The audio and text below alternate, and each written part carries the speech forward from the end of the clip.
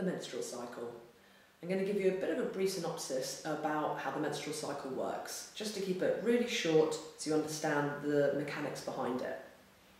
So we're going to take a 28-day cycle as being an average or normal cycle.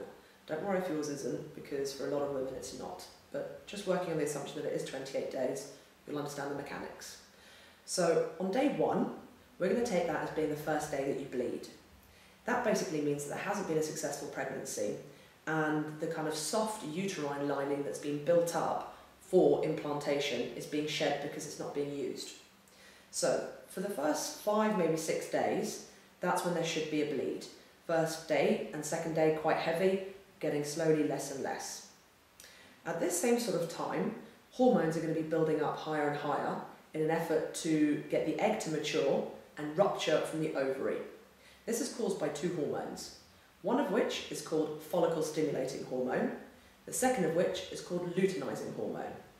When luteinizing hormone reaches a height, it basically causes the egg to rupture.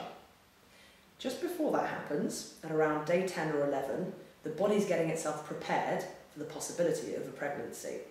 So what happens is that the cervix drops a little bit, and it also produces fertile mucus.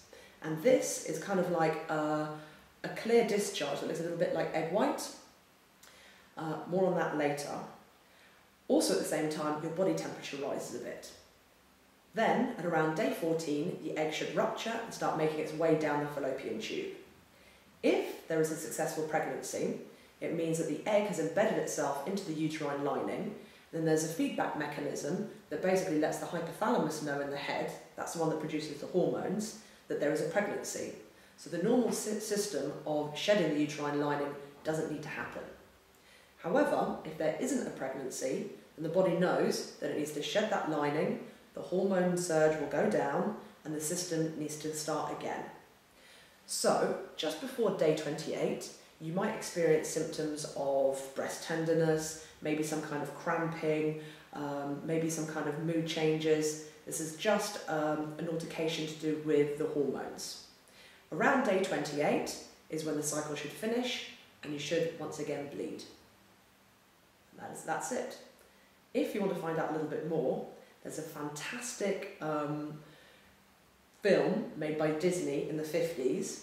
If you type into Google or into YouTube, the menstrual cycle, watch that, and that'll tell you a little bit more.